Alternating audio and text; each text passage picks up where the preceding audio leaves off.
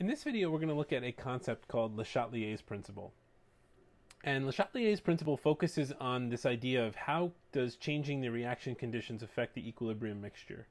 So what we have to remember is that these equilibria are dynamic. So even though an equilibrium mixture is sitting there and the concentrations aren't changing, that doesn't mean that things aren't happening. What's happening is that the forward and reverse reactions are still taking place. They're just taking place at the same rate. So, products are being converted to reactants, and reactants are being converted to products. And because of this, a reaction can respond to changes in concentration, temperature, pressure, or like a catalyst, for example. So we're going to look at each one of these different possibilities in turn. So the first example is, adding or removing reactants or products.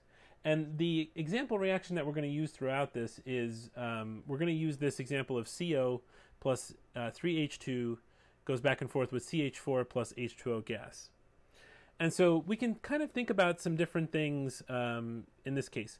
So let's kind of set up an objective. Now, oftentimes when we use Le Chatelier's principle, it's not just a matter of sort of thinking about conceptually how we can perturb a reaction, but it's more about thinking specifically about how we can target the production of one of the various products or reactants, right? Normally, it's targeting the production of a specific product. So, for example, when you're making medications and you have these very complex, long processes where there are many different steps in the production of, like, for example, an antibiotic or a pharmaceutical, you may have 4 or 5 synthetic steps where you're going to get an equilibrium. And those 4 or 5 synthetic steps are going to only produce a small amount of the product that you want because you have this equilibrium mixture. So the question that oftentimes chemists will ask themselves is, how can we drive a reaction to make more of this, knowing that we're going to be at equilibrium and we want to drive this equilibrium in the specific direction to make a specific reactant or product. So for example, what we're going to do is we're going to ask the question, how can we make more CH4?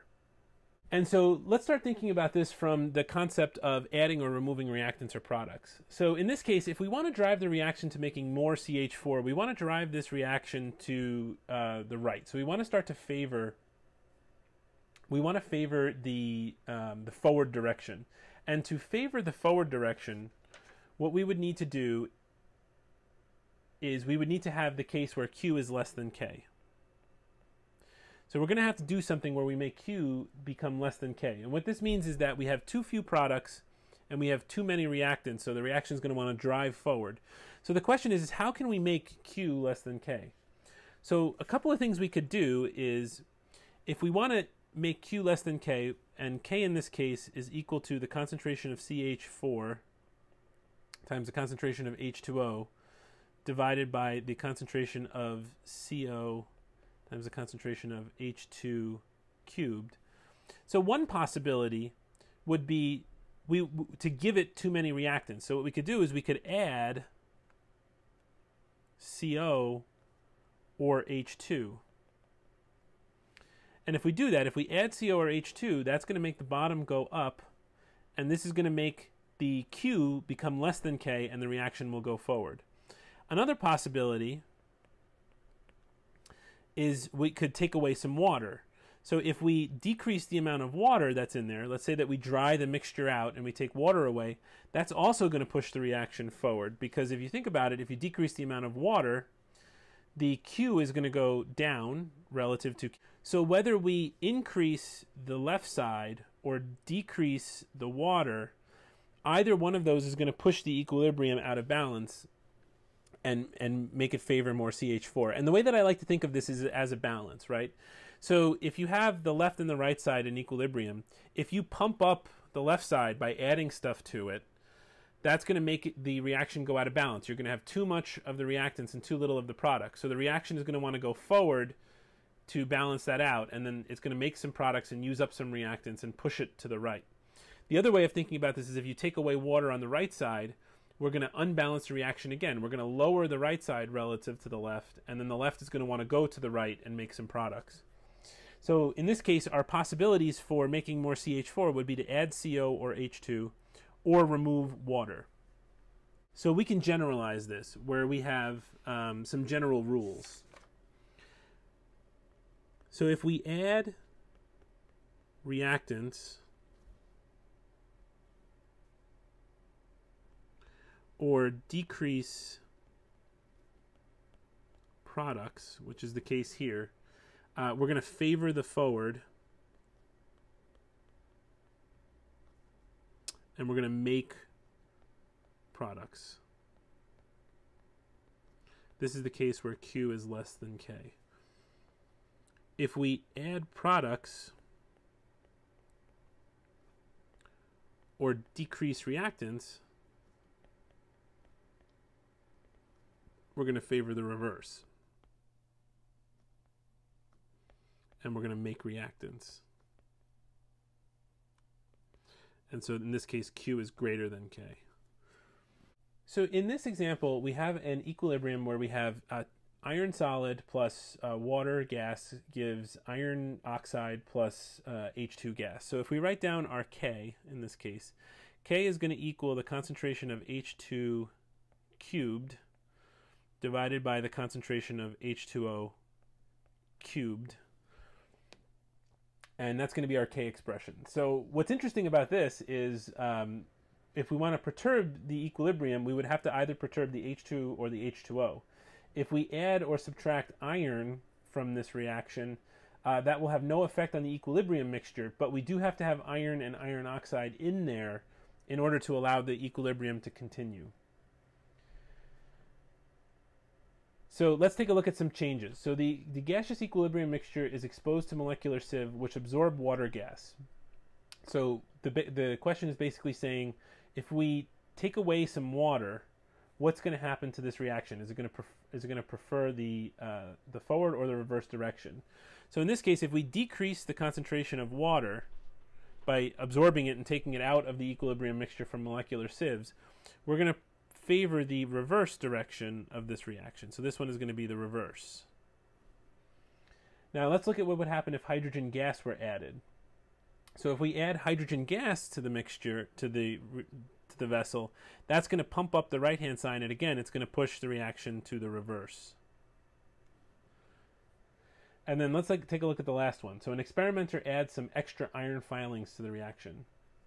So if we increase the iron in this case, it's necessary for the reaction to take place, but it's not going to affect the equilibrium mixture because the equilibrium mixture only depends on the hydrogen and the water. So this is going to have no effect because it's a solid. Okay, so let's look at the second example. So this is where we are going to look at how we can perturb a equilibrium that involves gases by changing the pressure. So let's ask the question: if we have this mixture and it's at equilibrium, and we decrease the volume by a half, in essence, we just contract this thing down. And when you decrease the volume by a half, we know from gas laws that that's going to double our pressure because they're inversely related. So in essence, we're doubling the pressure of each one of these components. So the question becomes, what is that going to do to the equilibrium, if anything at all? So if we write down our Q in this case, and we can set this up mathematically, but there is a general rule that simplifies this a little bit. So let's just look at it mathematically so that we're kind of all on the same page. So we have CH4 over H2O divided by CO, and then we have H2 cubed. So let's think about what would happen if we doubled the pressure. So if we doubled the pressure and we multiplied our concentrations at so let's say that we have a mixture at equilibrium and it has a certain number of concentrations, and then we doubled each one of those. So we put a 2, a 2, a 2, and then we put a 2. And remember, that's going to be a 2 cubed that goes in there. So we double the pressure of each one of these, or we double the concentration by decreasing the volume by a half. So what we're going to get is, on top, we're going to get a factor of 4 increase. And on the bottom, we're going to get a factor of 2 times 2 cubed. So 2 cubed is 8 times 2 is 16. So what we're going to get is we're going to get a value of 1/4 times the original value of K. So in essence, what we just did was we made Q become less than K by changing the pressure. And so in this case, the reaction is going to go in the forward direction. Now that's a little bit complicated, I know, and this is probably not something that you're going to want to do on the fly, right? You're not going to want to be plugging in 2's and things like that. Let's just think of this conceptually, because I think this might make a lot more sense. On the left side, we have 4 moles of gas. And on the right side, we only have 2 moles of gas. So if on the left side we have 4 moles of gas, and on the right side we have 2 moles of gas, and we shrink this thing down, what's going to happen is as you shrink it down, we're going to increase the pressure of all of these things. But because the left side has more moles of gas, we're going to increase the overall pressure of the left side more than we're going to increase the pressure on the right side, right? Because we know that pressure is proportional to the number of moles. So that means that in essence, the left-hand side is going to become more concentrated and therefore is going to be unbalanced. That side's going to go up in terms of concentration relative to the right. So what we're going to see is that is going to favor this reaction to go in the forward direction. So the general rule is that an increase in pressure will shift the reaction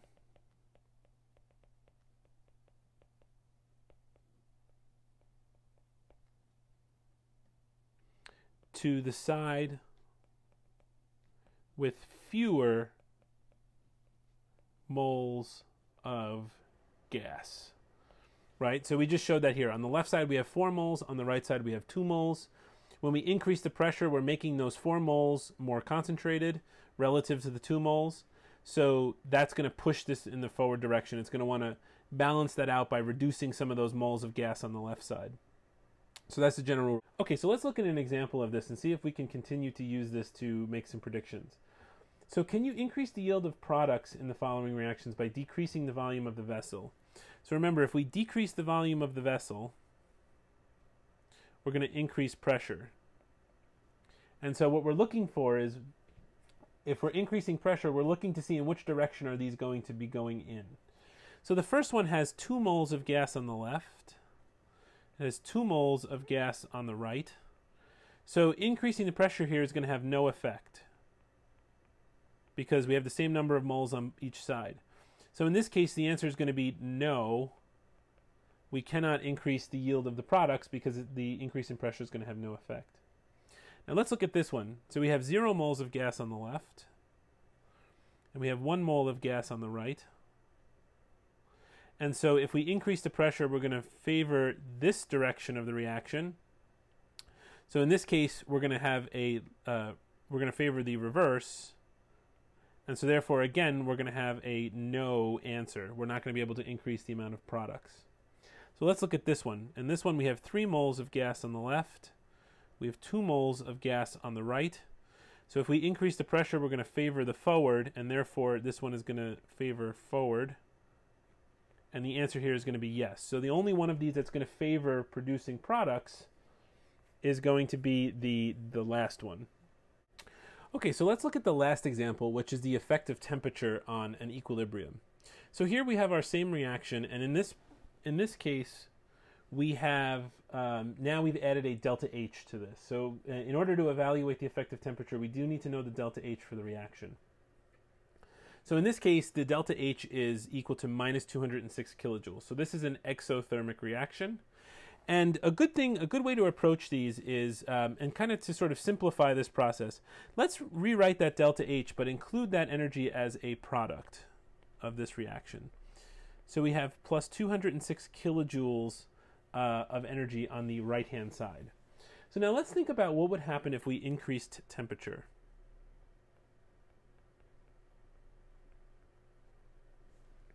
So the way that we have to think about this is if we increase temperature, we're basically increasing the energy available to the system.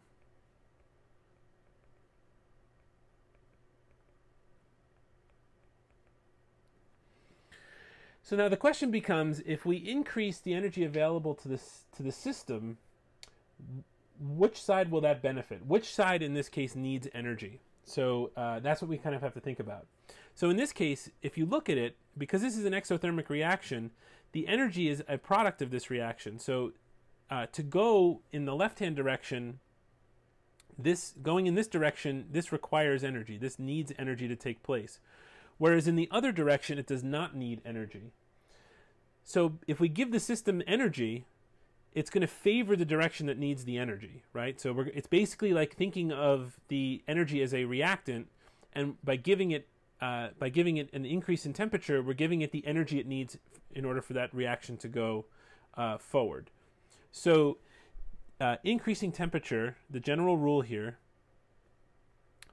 will always favor the endothermic process.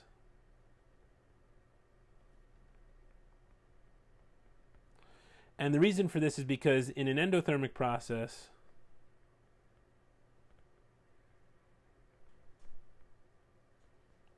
energy is needed, whereas in an exothermic process, energy is given off as a product. So it will always favor the endothermic side. So if in the case of increasing temperature in an exothermic, this is going to favor the reverse.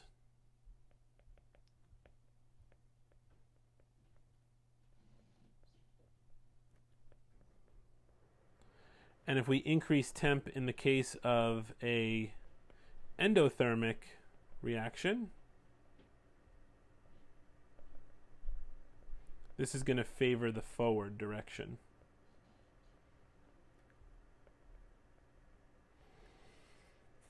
And so that's how you can think of this. Basically, the side that needs the energy, the endothermic side, is going to win.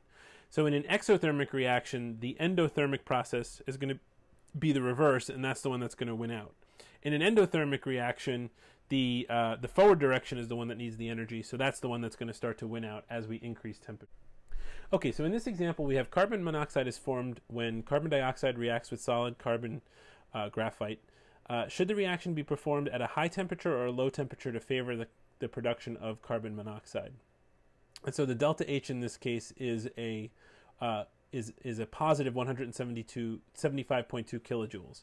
So if we rewrite this equation where we have CO2 plus carbon plus 175.2 kilojoules is in equilibrium with CO gas, we can see that the endothermic side is the forward direction. So in this case, if we want to make this go toward products, and we want to favor the production of carbon monoxide, we want to know how can we push this in the forward direction. So if we want to favor the endothermic side, we should increase the temperature. So increasing the temp in this case will increase the rate of the endothermic, which is the forward, and that will produce more CO. So this is going to shift right. And let's look at this concept question. If the reaction is started with only CO2 and graphite, what effect will increasing the temperature have on the rate at which the reaction reaches equilibrium? And so this is kind of looping in stuff that we already saw from chapter 13. So we know that generally speaking, as we increase temperature, we increase rate. So if we increase the temp, not only will this shift the direction in the right-hand side, but it's going to increase the rate at which that takes place, right? Because remember, temperature is proportional. We have a relationship between temperature and the rate constant, and as the temperature goes up, the rate constant also goes up. And that's because of those kinetic arguments where we have more collisions and things like that. So in this case, the reaction will get to that equilibrium faster because it's at a higher temp, so we're going to get more collisions and more reactions. Okay, so our final example is going to be what happens if we add a catalyst to a reaction.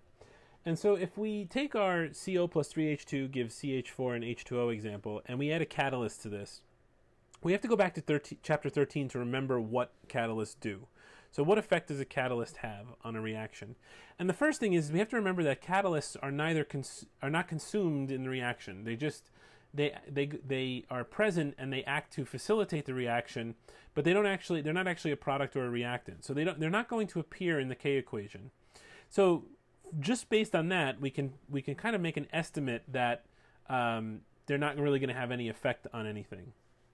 But also, if we look at this graph where we have this is our energy, and this is our reaction coordinate graph, and if we look, we know that catalysts act by lowering the activation energy, and this right here is the activation energy barrier for these. And what you notice is that the catalyst lowers the activation energy, but it lowers the activation energy for both the forward and the reverse. So it has no effect on the equilibrium. It just allows the equilibrium to get there faster.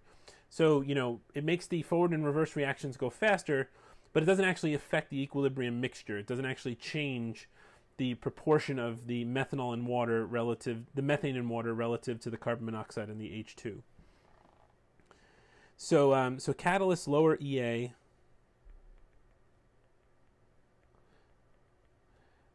equally for both the forward and reverse directions. And so they have no net effect on the equilibrium. So they have no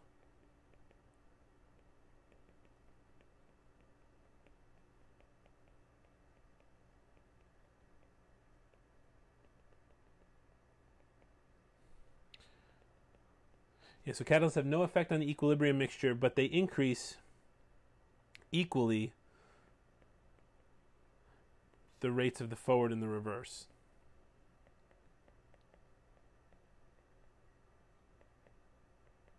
So basically what happens is they speed up the forward and the reverse reactions, but it speeds them up at this so that it speeds them up the same so that they continue to remain equal. It's just that the actual absolute values are higher than they were without the catalyst. So those are the various examples of what can happen when you perturb a equilibrium.